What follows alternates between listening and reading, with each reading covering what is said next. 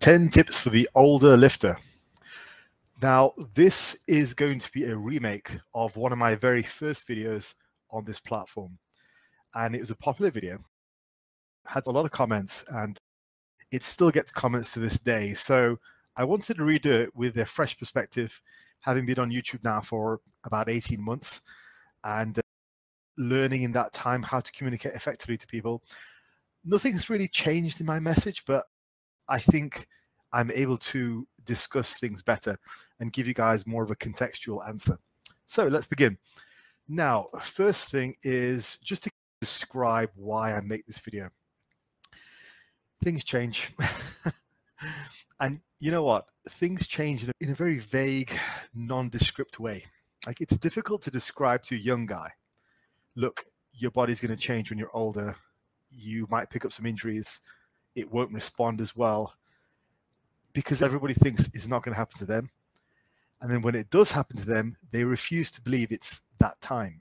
Like, we're all going to have one day where we hit our final PR. We're always going to have one day at some point where the trajectory starts to go downhill. We're all going to be there. Now, we fight against that. So for every young guy, even some young YouTubers who are still in their 20s, I've heard them say, it's going to be different for me. I'm not going to get injured. My method is different. Or I'll see it and I'll stop beforehand. But nobody ever does.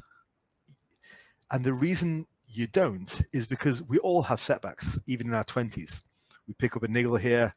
We have some bad progress. We never think it's our time to slow it down. We just think this is just another hill to conquer. And you push through. The problem is, at a certain point, when you try and push through, all of a sudden things aren't moving. And that's when problems start to occur. And in my experience, it's the transition between your early 30s to your late 30s. Going from 30 to 40 is very humbling when it comes to your training progress. And I know a lot of guys who train in a very sort of powerlifter or high intensity kind of way. A lot of them just stop lifting because they can't train the way they used to. I had to go through a massive evolution of my training to change to where I am now, which allows me to train in a way which is still productive. I can still gain, but it's a lot safer than what I used to do because the body changes. As I say, it's one of those things which makes this video applicable for everyone, not just the older guys, but for the younger guys too. Nobody wins against Father Time, but that doesn't mean your training is over. And some of the changes I'm going to talk about in this video are things which even the younger guys should pay attention to. And for the older guys, you need to listen to this. So the first thing is the body changes. Second thing is people get stubborn. That's just older people in general. This is very well documented. People get stubborn and they become unwilling to learn. Now, that is going to cause a problem because the body changes and the type of stuff you do in your 20s might not work in your 30s or beyond. I get countless inquiries from guys who will start off a conversation by saying, I've been doing the same thing that I did in my 20s, and now I'm in my 30s and it doesn't work. I've got a belly. I don't recover very well. I'm getting injured. What's going on, Faz? What's changed? And the sad truth of the matter is the only reason what worked for them previously did work wasn't because they were doing anything particularly right. It was because they were young. Congratulations, your training approach worked because you were young. That's it. And now that's being exposed. You never knew what you were doing in the first place. And that's why you're hurt, fat, and injured right now.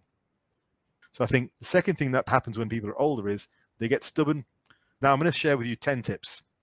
And so the video doesn't take forever, I'm going to try and run through them pretty quickly. So let's begin. First thing is sets and reps. And I covered this in the first video. My initial advice was to try and focus on using sets across to ensure you're getting some sub-maximal lifting. So my example I gave previously was, if you have a weight, try and do it for 8, 8, 8, rather than rep drop-offs. So rather than doing, say, 12 reps, 9 reps, and 6 reps, do 8, 8, 8. So that ensures the first 2 sets are sub-max. Now, I say that because it's a way of auto-regulating intensity. without really having to think about it. And that can be useful because it relates back to the intro to this video. People get stubborn.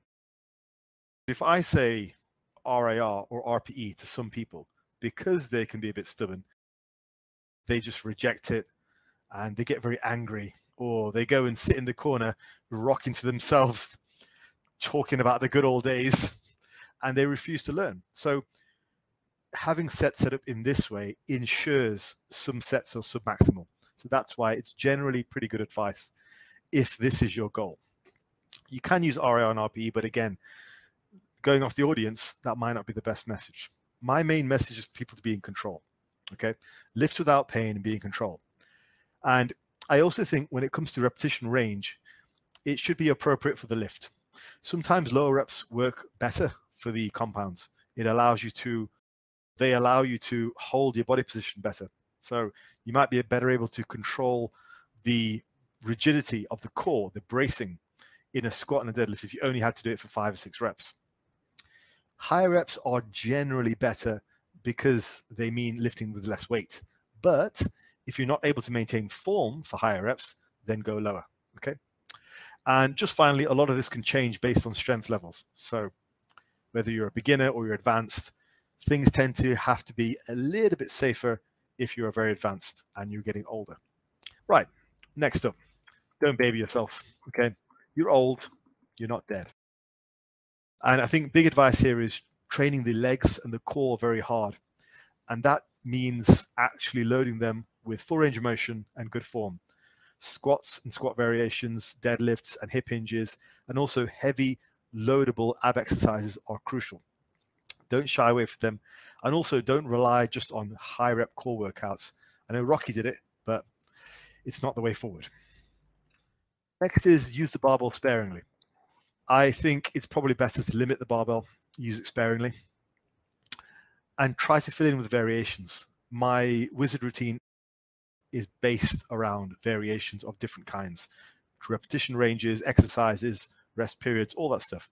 So variety helps a lot. Next is fatigue management. Now, the original slide said deloads, but similar to RAR and RPE, some people hear the word deload and they get very angry and they go back in the corner and start rocking back and forth, talking about the good old days. So for those guys, listen, just do some form of fatigue management, whether you're doing deloads, whether you're having some easy weeks, some hard weeks, have something so you're not trying to pound it every single day.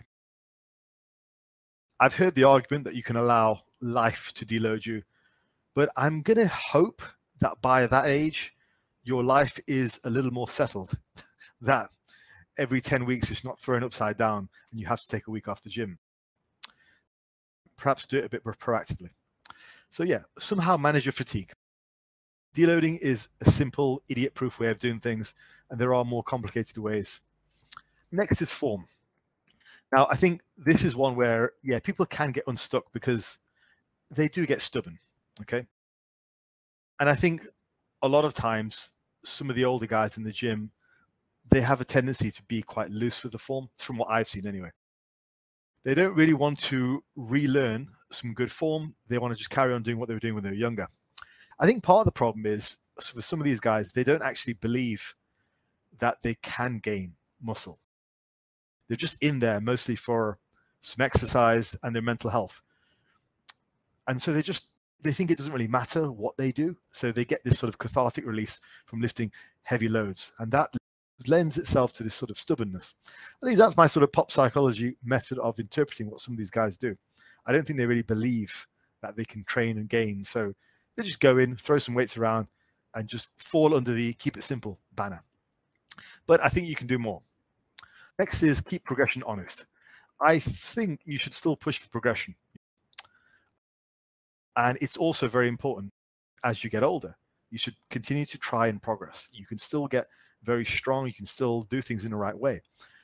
But I would also warn you at this point, you've got to try and keep that progression honest. So joint and ligament strength is one of the things which is, it's more fragile as you get older. The joints and ligaments do tend to lose strength, but also the recovery tends to be a lot more fragile as well. So yeah, do progress, do add some weight to the bar, but keep the weight increment small. And perhaps every now and again, just add reps or just clean the reps up. Really own the weight before you move on. Don't feel like it always has to be adding weight to the bar. Slow it down. Next thing is stay in control. This is related to the last point, but this is more about rep speed.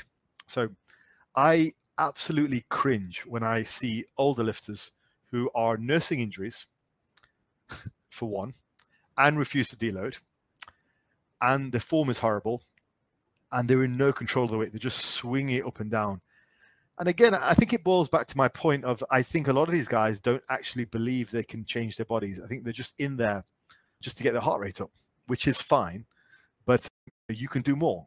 And I think ultimately, if you're doing all those things and you're getting injured, it's a clear sign that you need to be a bit more intelligent in your approach. I think that's fair. Next is volume and intensity should be balanced. Now, in the previous video, I suggested that volume should be on the higher end. Now, I think there's some nuance here because I'm not suggesting anyone do a high volume workout, but equally speaking, I'm not saying everyone do a low volume workout either. I think it should be balanced. And I think one of the problems that I see with a lot of the older guys is they tend to go in with a very minimalistic mindset. Part of that probably comes from starting strengths and strong lifts, but another part of that comes from just trying to do the whole power building approach. Try to have a balance. Lift with great form. Try and do a moderate amount of volume. The whole 10 to 20 sets per week is pretty good. 10 to 20 sets per body part per week is pretty good. It's just a pretty good recommendation. And in doing that, you can ensure you don't have to just go balls to the wall on every set. You can pull back a little bit, make sure you're lifting safe. You're not in that sort of berserker mode. It's unnecessary. Next, stay active. Now, my original recommendation was to do your cardio. I'm not as sure whether I specifically would like people to do cardio. I think you should do what you can do safely. And that's probably the best bottom line. If you like playing badminton and you're used to it, go for it. But if you've never played badminton before and you decide, okay, you know what, I've hit 40, so I'm going to start badminton now, your body might not be used to it and you might pick up injuries. So I would rather see a lifetime lifter just lift more. You know, that's okay. Like, I go to the gym 6 days a week, and it's not because 6 days is better than 4. It's because I want to do something every day. And so lifting for me is safe. It's a safe activity. I've done it my whole life. If I was to take up biking or tennis or something like that, or even jogging, my risk of injury would be that much higher than if I just stayed in the gym. And then I just balance the volume out throughout the week so that I'm not overdoing it. Just sensible stuff. Sensible stuff. So my goal is for people to stay active. Now, if you enjoy having a mix of strength training and cardio, great, do it. But I think you have to, especially as you get older, you have to really fight against inactivity. Because as we get older, we naturally slow down a little bit, and you have to fight against that. So yeah, just try and stay active. Do what you enjoy and what is safe for you, but try and do it every day if you can. Next, and this is the final one of the 10, stay informed about your health. I know guys who are in their 40s and 50s who have never got blood work done. For me, that's crazy. I think that's it's nuts. These are family men. And part of that is the thinking that I'm fine, nothing's majorly gone wrong, so I'm sure I'll be okay. The thing is, you don't need to wait until something breaks to get yourself checked out. It's easier to fix something before you break. So that's the end of the tips for the older lifter. As you can guess, these also apply to the younger lifter as well. And my opinion is you should always try and get these things in place before your body starts to become less sturdy.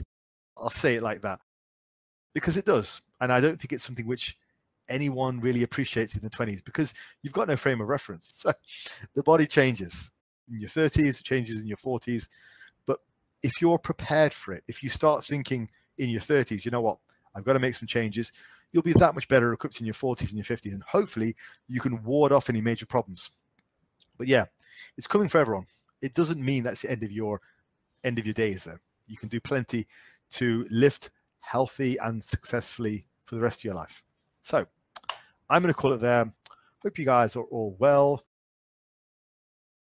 To support my work, you can like this video, you can subscribe, you can hit the bell notification for extra sort of interactions with me. There's my Patreon. Feel free to jump on there. I'm going to be turning the Patreon into a weekly Q&A thing at some point, which will work well with my Discord. So yeah, jump on there if you want to support, or got a range of ebooks, coaching inquiries down in the description as well. So yeah, I will speak to you guys next time. Take care.